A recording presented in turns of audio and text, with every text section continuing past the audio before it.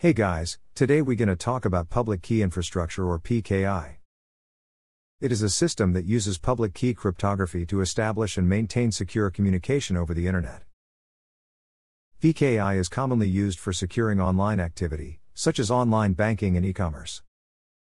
In the PKI ecosystem, a public key is used to encrypt data, while a private key is used to decrypt it.